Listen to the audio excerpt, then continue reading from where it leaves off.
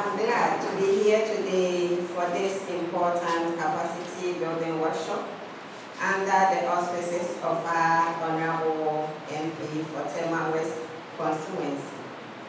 The Ghana Education Service has the mandate to educate all children of school-going age to acquire skills, knowledge, and attitudes to enable them fit into society. This mandate is carried out by teachers, which therefore puts a huge responsibility on us as teachers or educators. Nelson Mandela, the former president of South Africa, once remarked, and I quote, "Education is the most powerful weapon we can use to change the world," unquote.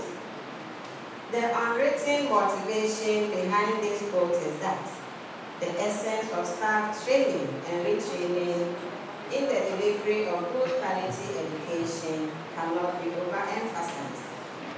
This is therefore the main reason for our gathering here today for this program.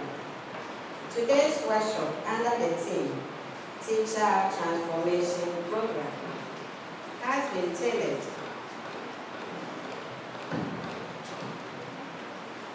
to arm teachers of Tema West municipality with new methods to help improve teaching and learning activities in their respective schools. I must stress that children of today are well exposed to many things we may not have an idea because of technology. In view of this, teachers must position themselves well to be able to answer their probing and thought-provoking questions from their students rather than tagging them as bad students for the simple reason that we cannot answer their questions.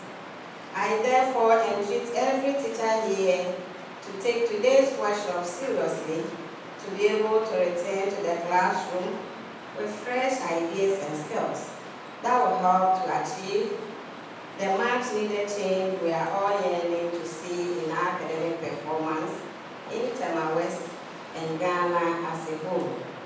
Distinguished ladies and gentlemen, my dear teachers, let me commend our Honorable MP for this bold initiative, our sponsors, Coca Cola, LeadAfrique, the main organizers, for the workshop irrespective of the cost implications.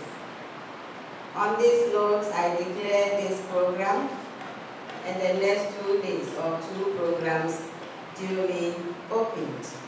Long live Tema West, long live Tema Metro, long live Mother Ghana.